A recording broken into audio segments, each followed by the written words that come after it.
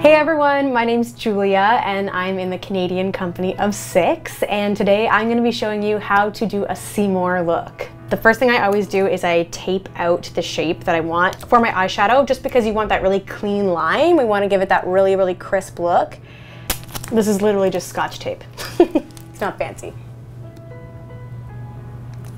Then I'm going to take some concealer that's lighter than my shade, and I'm just going to sort of prime my eyelids with it. I find that the eyeshadows show up much better if you prime the eyelids with something a little bit lighter than your skin tone, just to really help them pop. And I just use my finger to blend that out. So I'm gonna take this MAC True Black Carbon and I'm just tapping it onto a really compact brush so that I can really direct where the eyeshadow is going. And what I'm gonna do is I'm gonna go along the line of the tape, really trying to make sure it's nice and even. Across the crease.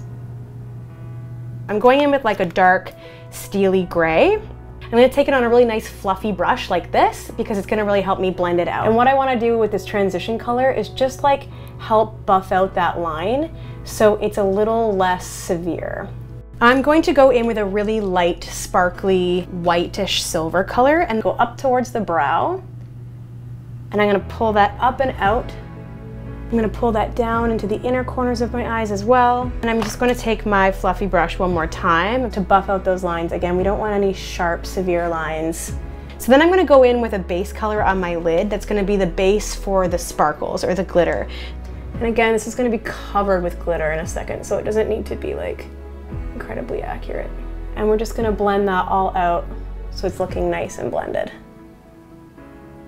I'm gonna go back in with that nice steely gray, add some of that depth in the corner back in since it's been covered up by that base color. So now I'm gonna do an eyeliner. I'm just going in, I'm creating a nice even line across the lid, and then I'm gonna use the tape as a nice guideline to give myself a nice wing. So I'm gonna go in with this flat plastic spatula and I'm gonna pack the glitter on with this. I feel like a Spice Girl. Next thing I'm gonna do is I'm gonna take off the tape.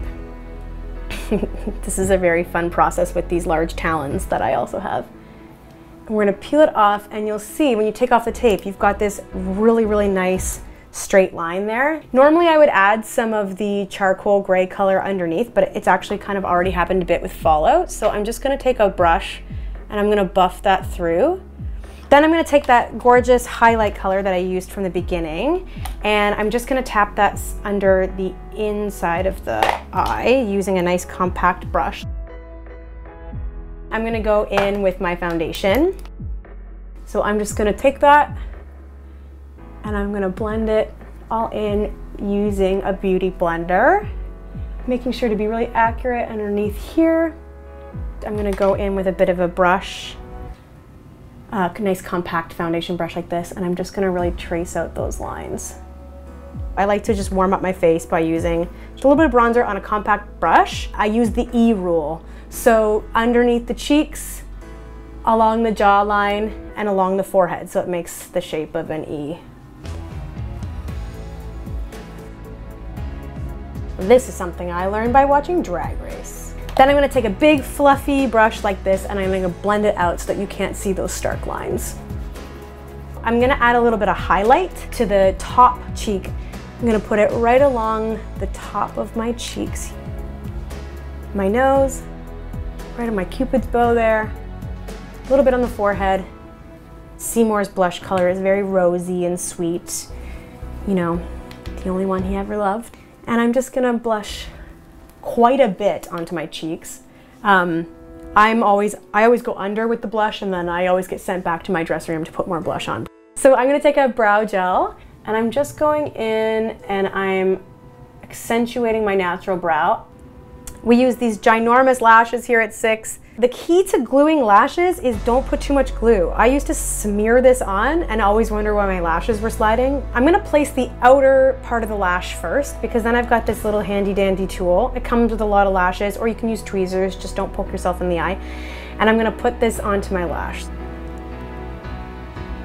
Don't worry if you get lash glue everywhere, it dries clear.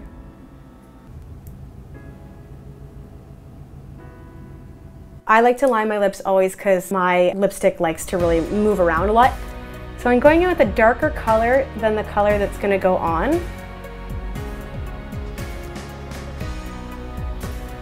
Then I'm gonna take my Seymour lipstick, which is so exciting.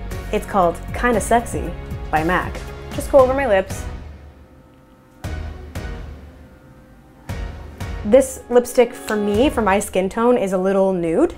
So I get a little saucy, a little bit of Howard on top. Don't tell. Just tap that on there. The last thing we're gonna do is we're going to add mascara. Putting mascara under to complete that lash look, and then I'm bringing that under here as well. I usually go in last with my blush because your girl can't get that note one more time that you need more blush. And that is my Jane Seymour HalloQUEEN look. I hope you enjoyed this. I hope it was helpful. I can't wait to see all your Seymour looks. Make sure you tag us on all socials at 6HalloQUEEN.